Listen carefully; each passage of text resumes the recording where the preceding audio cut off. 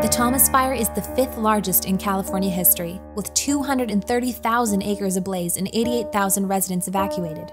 The Southern California wildfires have left residents devastated and reeling from unthinkable destruction. But there are 4 ways that you can help. Number 1. You can help provide medical supplies and air quality protection to locals in need. Santa Barbara-based Direct Relief has responded to the fires with items requested by local healthcare providers, including N95 respirator masks and emergency health kits. Number 2.